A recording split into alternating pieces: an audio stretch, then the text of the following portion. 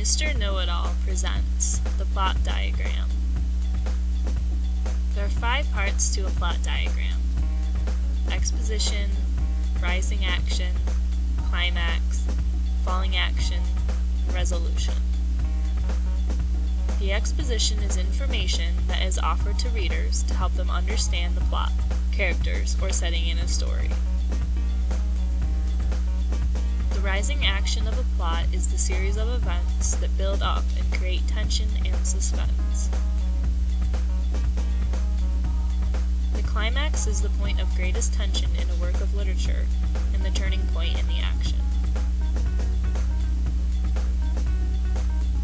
The falling action in a work of literature is the sequence of events that follow the climax and end in the resolution. Resolution is the part of the story's plotline in which the problem of the story is resolved or worked out. The end.